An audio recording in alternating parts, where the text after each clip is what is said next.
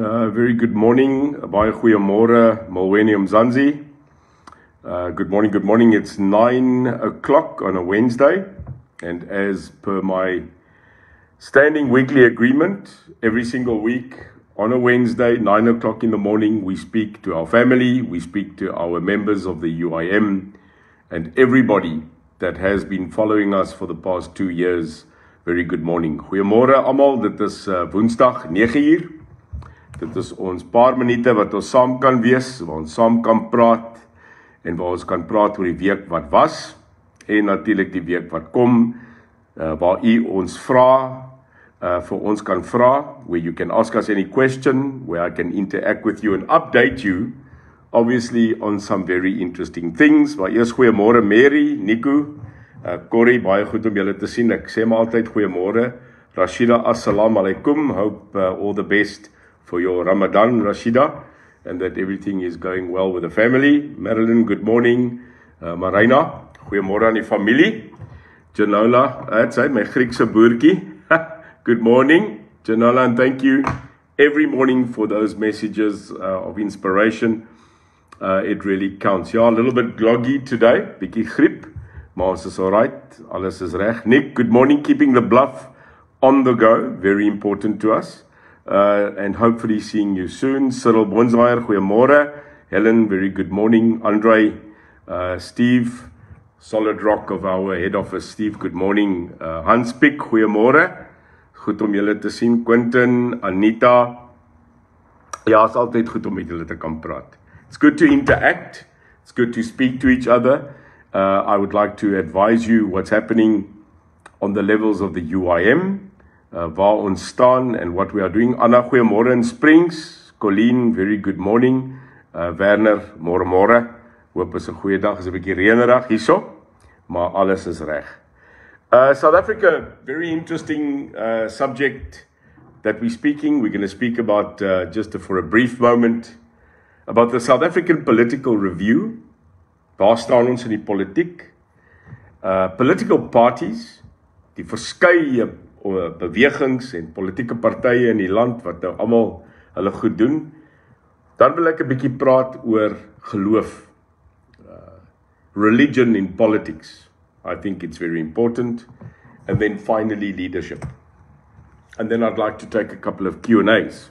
So if you've got a couple of questions for me, post it. I've got people here monitoring the live so that I can make sure that I answer any question, enige vraag wat u wil geantwoord het deur my.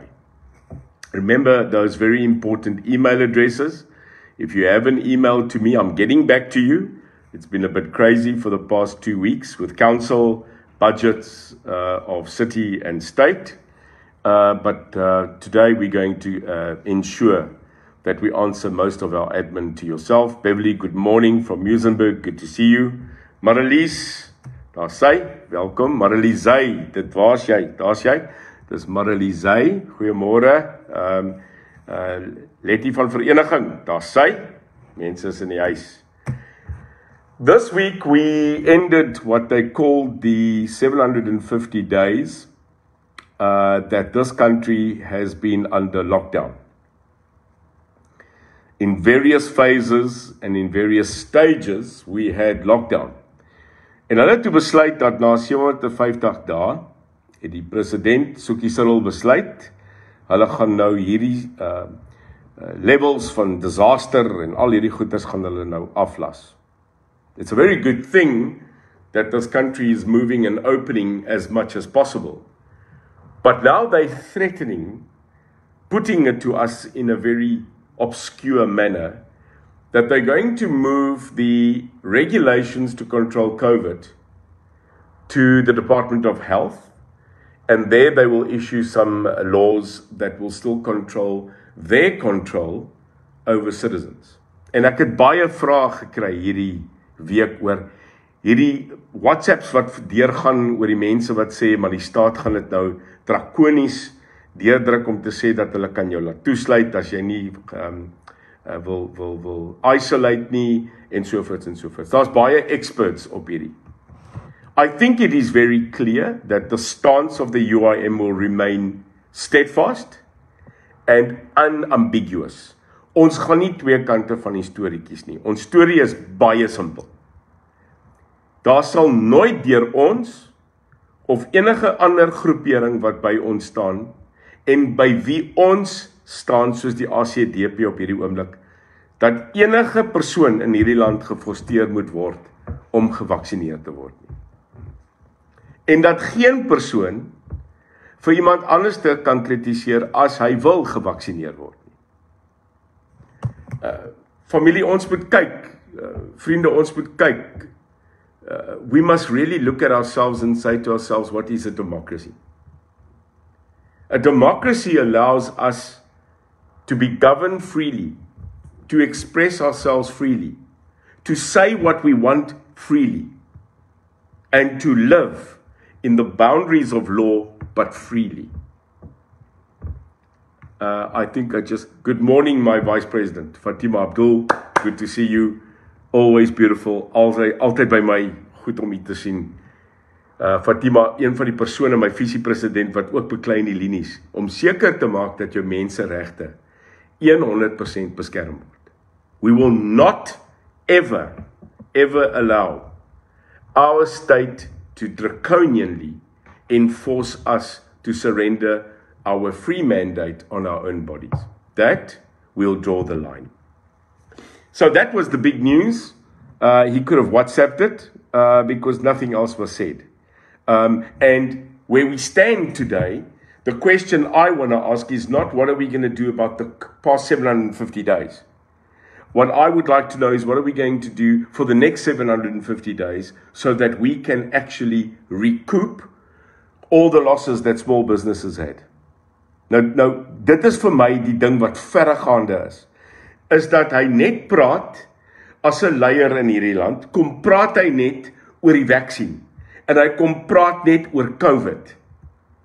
The president does not come on board, get on television, and have a weekly or a bi-weekly update to tell us what is he doing about the arrest of the Zondo Commission. Now, I want to talk about the South African political information and detail that you need.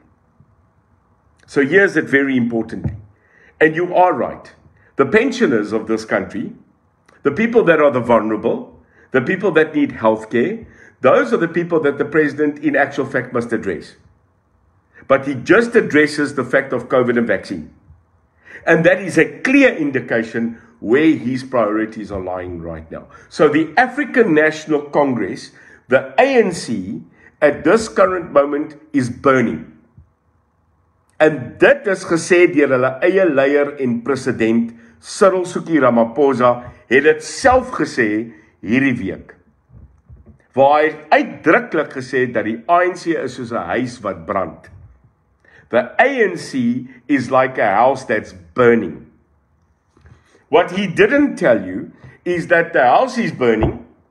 There's no water because the pumps aren't working. The electricity is cut because of Eskom.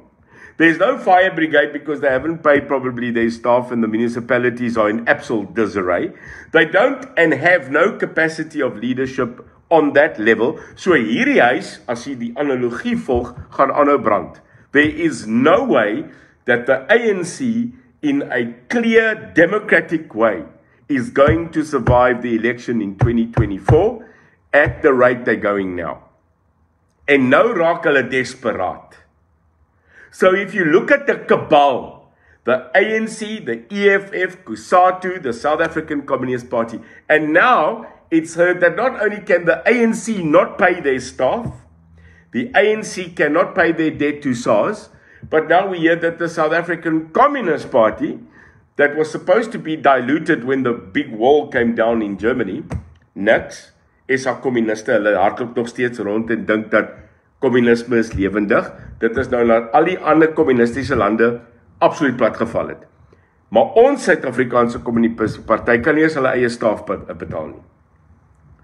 Where is this going? So in the tripartite agreement between the ANC, the SACP and COSATU, 2 of the 3 can't pay salaries. Now, when you look at that in a political landscape, You have the continual fight of the DA to try and make a noise, but when they in actual fact all stood together and said that they're actually a 20% cap party. Het jy gehoor? The political layout of this country is that the ANC, without a doubt, is suffering, and they are going to have a massive loss in 2024. But because they want to still eat from the gazelle, because they still want to rape and pillage the country, they will have to then formulate a partnership. Hulle moet met iemand partner. And it's very clear where this is going. You can make those dots yourself. We then have to look at all the other political parties in this country. And we've got to look at the smaller ones like the Freedom Front Plus that claim they're big, but they're not. They just got to move because the people went ultra-right. The people that scored in the last election weren't parties that were growing. They were parties that were shifting. And at this current moment in time, there is time for new blood. Dit is tyd vir 'n nuwe tyd. En ons sit hierso en ons het 18 maande oor Suid-Afrika voor daar 6 maande is voor die verkiesing in 2024. So what are we going to do?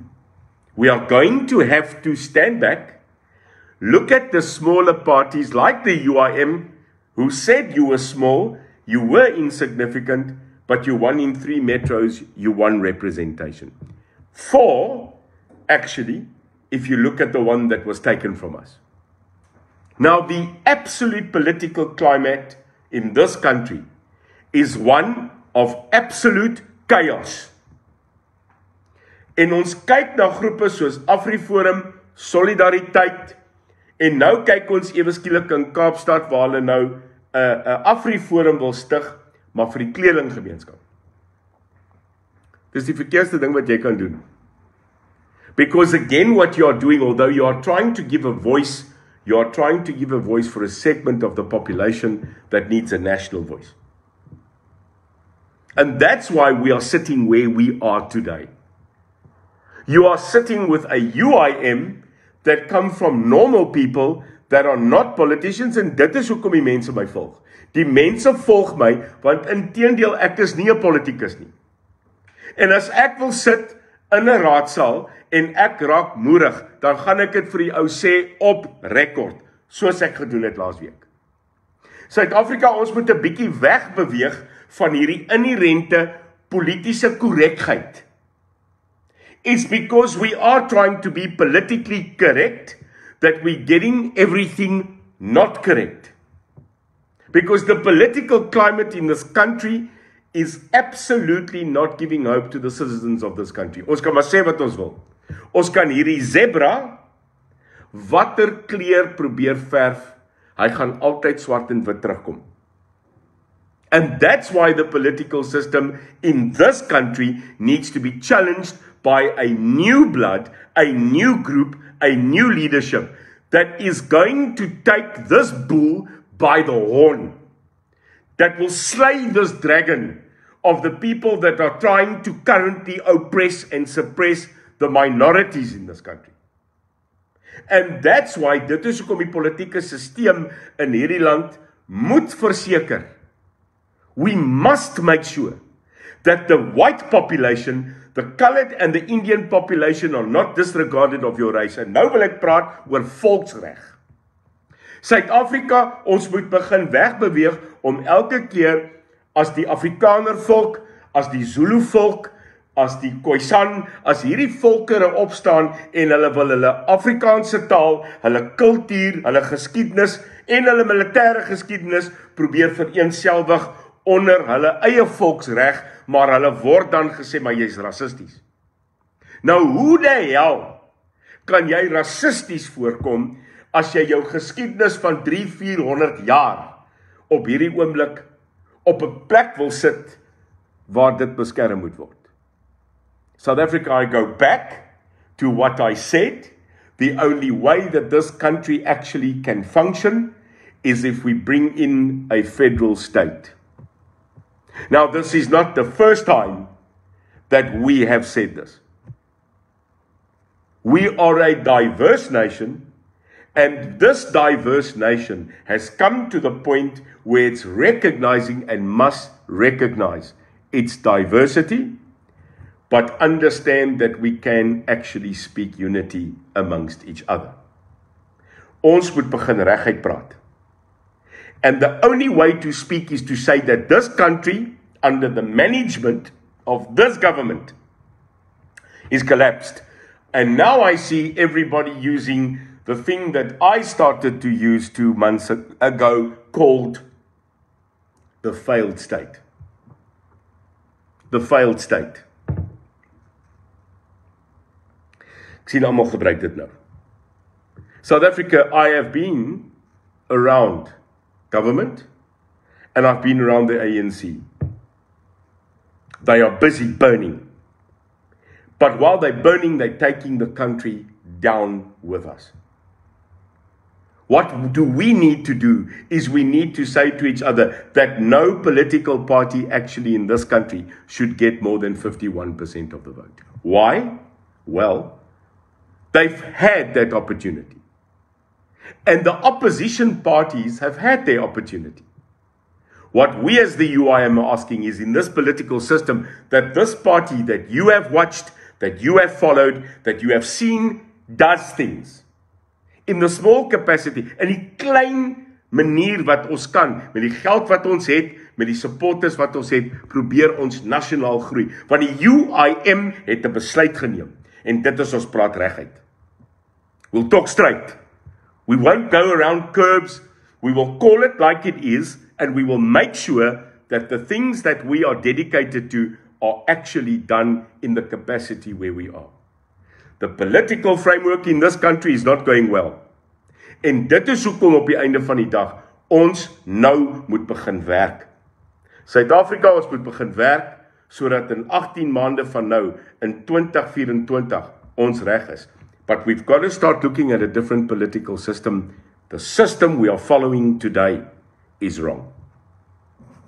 The political parties in this country, the new kids on the block, they are all trying to do certain things, but they're not getting it right. I'm going to talk about this thing now that has popped out, hierdie nuwe ding about xenophobia. Now, this is not right. It's not xenophobia in the sense of what we're speaking about. We are saying dit is te laat om nou te kom klaar om te sê dat daar nou mense is van ander lande wat nie hier mag wees nie. You should have stopped them when you had the opportunity at the bloody border. The border is the issue. It's not the people coming in. You are not capable to stop the illegal foreigners from entering our border. Therefore, if we are governing, therefore if the UIM had to say, we'll shut it. We will shut it and we will put control systems there that you cannot penetrate this border, but you will have to come through the legal manner. Dit is die wet. That's the law. Daar's nie 'n debat nie. Ek sien nou daar's mense wat debatteer oor hulle het menseregte en julle moet een ding verstaan, Suid-Afrika. Die meerderheid van die mense op hierdie oomblik wat gevang word met AK's, wat die mense skiet, wat ons kabel steel, kom nie van hierdie land af nie. Hulle kom nie van hierdie land af nie. We have proof.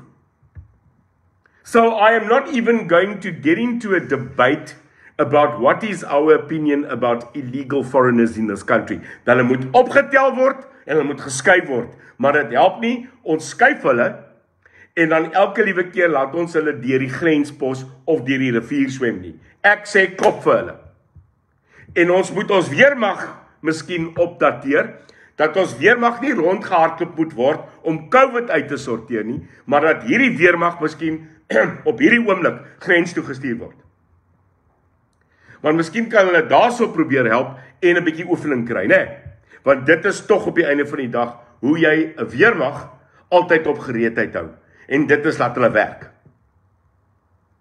The question that we've got to ask ourselves is, after this great promise en hierdie groot beloftes wat gemaak is deur die DA en al hulle ander besinne, en ons het vir hulle gestem, vir die ANC en die EFF kabaal wat nou wil rondhardloop, ek kom nou by hulle, probeer hulle nou vir ons probeer sê dat hulle nog steeds die politieke party is waarvoor ons moet stem. Suid-Afrika, the UIM is coming, and the UIM has done more in actual fact in its wards and its areas than what you have ever done. We speak the truth and we need to follow through that truth. Ons het nie mense nodig met net doktersgrade nie. Ons het mense nodig met 'n ruggraat. En op hierdie oomblik sien ek geen ander party dit doen nie. Ja, hulle probeer, maar hulle probeer dit polities korrek doen. Ons gaan nie daarvoor staan nie. Suid-Afrika, dis tyd vir 'n nuwe stelsel. Hoe lank sit ons al en ons sê, ons moet 'n nuwe stelsel kry? Want die stelsel wat ons nou vir 30 jaar het werk nie. I also call for the change of the review of the Constitution so that we can make sure that the laws of this country at the end of the day protect the citizens. Yes, I'm calling for a review of the current Constitution that was written 30 years ago with massive human rights in its opinion, but we gave the people in this country so many human rights that currently the prisoners are actually having more rights than me and you.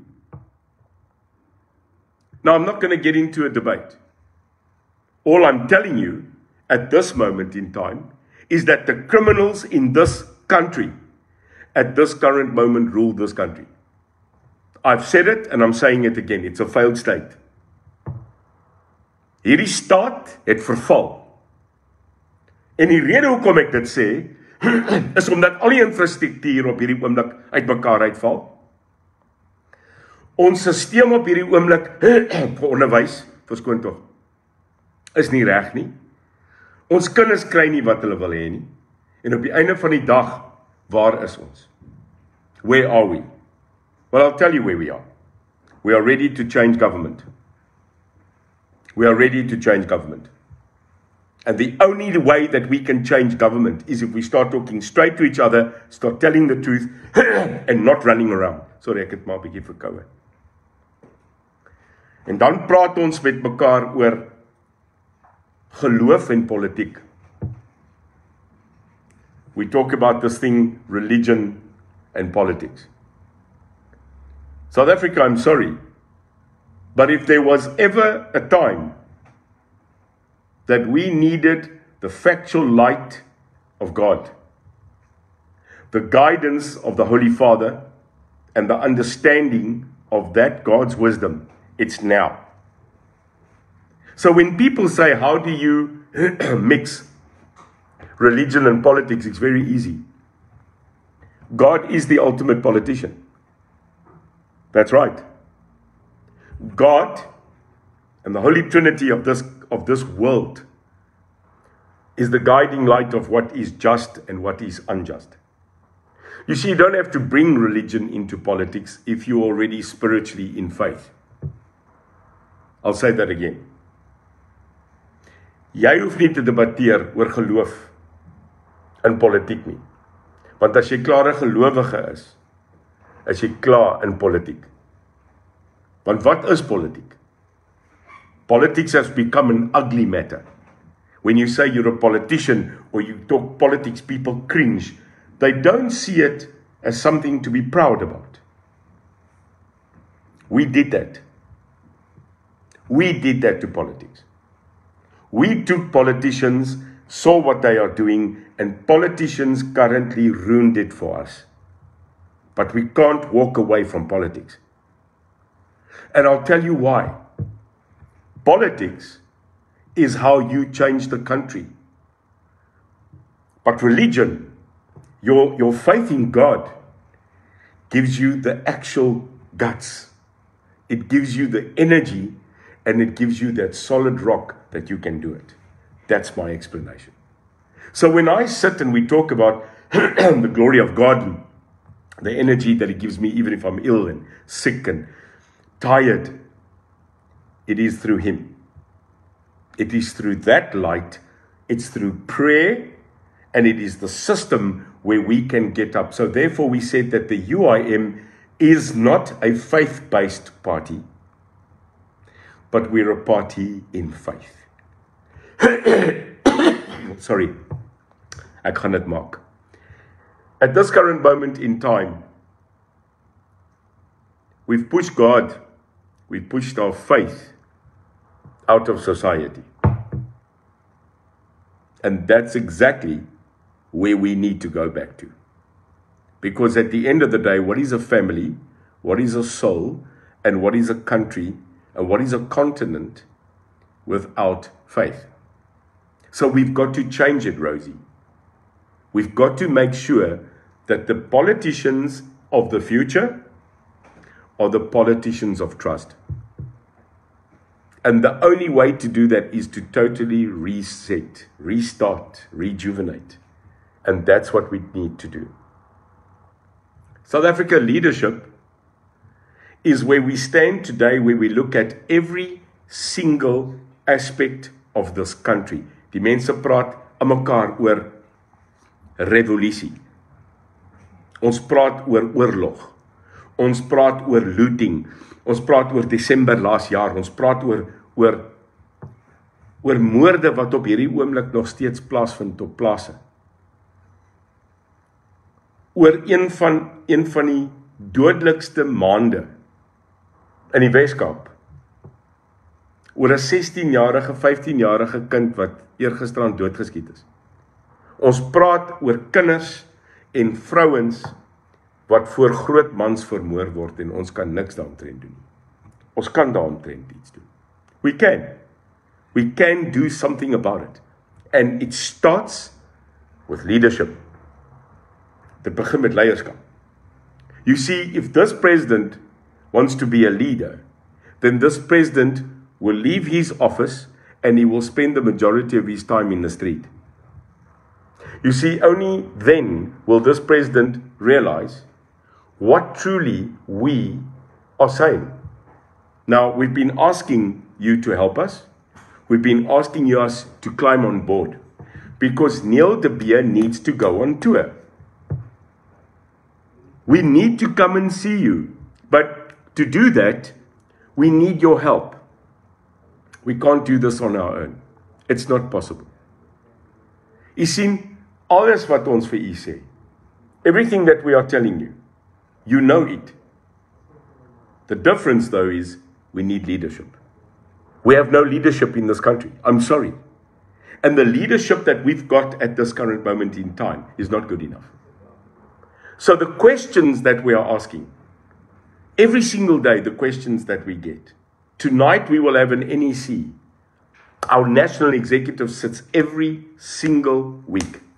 7 o'clock until 8 o'clock. Sometimes we go until 10 on a Wednesday night. Why? Well, so that we can support. We've got our leadership. We've got great leaders. We've got Diane sitting in the Southern Cape, Cherise in George, Umkali and Eugene and Mpumalanga. We're sitting with Almarie and her group, Chris and the gentleman that sits all over the leadership within Bloemfontein. We've got Isaac and his team sitting in Kabega in Port Elizabeth. We've got Marlize, Monia de Beer. We've got Zenda. We've got our whole team that sits with Fatima and our vice presidency. We sit with them and Kurt, our youth leader. We sit with Shafiq and Gino and Melissa, Pat. We sit with all of these people sitting in their conclaves trying to assist. We sit with good people in the UIM, and those good people at the end of the day, backed by our head office with Stephen and Cindy and Jacques, our SG, every single day fighting to get somewhere. And we're doing it for you. We're not doing it for ourselves. So I'm asking at the end of the day that you open your mind to understand where this country is today. And you are very, very, very, very right, Hercules. A leader is a servant. A leader is a servant. You must serve. En op die einde van die dag moet jy jou mense dien. You've got to go back to the ground. And when you go back to the ground, this is where we solve the problems of South Africa. South Africa's problems can be solved by South Africans, not by foreigners. Ons kan ons probleme uitsorteer. Maar as ons nie hierdie rassehaat hierdie rasse verdeeldheid uit ons uitkry nie. Dit gaan nooit weg wees nie. Suid-Afrika, kom ons praat gou reguit man. We will never be able to cross and kill the fact of racism in the world. As enige iemand vir julle sê, kom ons vat rasisme weg, you're living in a dream world. Because racism doesn't have a South African trademark. Rasisme het nie in hierdie land begin nie. It's not ours. It's not ours. The real problem of the world is racism in itself. And we as South Africans, we can work towards making sure that although these divisions are amongst us, although we fear, although the current leadership in this country has totally draconianly taken this country and smashed it, we can build it back up again. But we need leadership. What kind of leadership do we have? A leadership that allows theft? A leadership that gives no hope? 'n leierskap wat op hierdie oomblik nie sy eie mense ken of op die grond was om sy mense te ken nie. En dit is nie leierskap nie. So, Suid-Afrika, ons moet opstaan. Ons moet uit hierdie hele situasie beweeg. Van donkerte. And here's the thing. It is up to us. Maak nie saak hoe ek voel nie. Doesn't matter how difficult it is. But when we get up, we fight. Ja, Lenet, many people are fighting. And I recognize every single day the people that are here and there. And therefore, I think at the end of the day, we are the difference. And I'm asking you to stand with us. We've got to rise. And when we get up as a nation, and every day we pray and work, 2024 will be the change of this country. Because in 2024, we are not going to vote to change a country. We are going to vote to save a country. And this is important for us. So we've got to unite. Kom ons staan saam, South Africa. I want to thank you every single time giving me the opportunity for speaking to you about things that are important to us. And you are right, Gino, our great man, Gino from the Western Cape on our REC. Racism is used by politicians so that they can keep us apart. And we can't allow that any further. The two largest problems in this country at this moment in time is crime and poverty. There are many others. But if we don't beat crime and we don't beat poverty, then we have no solution for the future. So let's get up and do our daily work, say our daily prayer, and stand together. And remember, help your neighbor. Because if every neighbor helped another neighbor, no one actually would need help. So Suid-Afrika, my boodskap vandag is kyk na die politieke sisteem en maak u self reg vir verandering. Daai verandering moet nou kom. Ons moet na onsself kyk, ons moet na ons eie volkere reg kyk, ons moet kyk na ons eie families, maar op die einde van die dag moet ons ook kyk na ons land. En dit is belangrik. Our future and our children's future lies with us. I also would like to end off by just saying a word of prayer, a word of condolence to our ex-Springbok coach, Peter de Villiers. As you all know, I was in Peter de Villiers' team's management when we were in the SA Under-21 team. And I would like to just on behalf of myself, my family, all the UIM in South Africa say to Peter de Villiers, we are very saddened by the loss of your wife, the beautiful Teresa, this week. And may God's massive hand of strength, support, and love be over you and your family. And to everybody else that have lost and that have lost family, our hearts go out to you as well. But in specific, this week to Peter de Villiers. Peter, byt vas. God's love is beyond anything. So from all of us, keep well. For the rest of us, I hope to see you next week, Wednesday, where we have a live session with myself and the Vice President. Ek gaan nou nog omkoop met 'n chocolate, Fatima. So next week, we're going to do a different Wednesday. We're going to have a live with myself and the Vice President, and then vice versa on the Thursday, hopefully, as well. So look forward to next week's very important dual live with me and the Vice President, where we are going to sit on that panel, me and her, to talk to you, answer questions, and talk a little bit between ourselves about the UIM and going forward. Remember those emails. Remember to send us and help us if you can help with donations for our tour. The donate details are at the bottom. You've got those banking details. Kyk of ons kan help. Ons wil 'n bietjie gaan toere met u praat. Vir die res van die week en die dag, Here seën julle. May God bless you and look after yourselves. I hope that you have a great, great day. Remember, South Africa first, but God number one. Kom ons kyk na ons land. Love each other like we should and be truly South African. Bye-bye.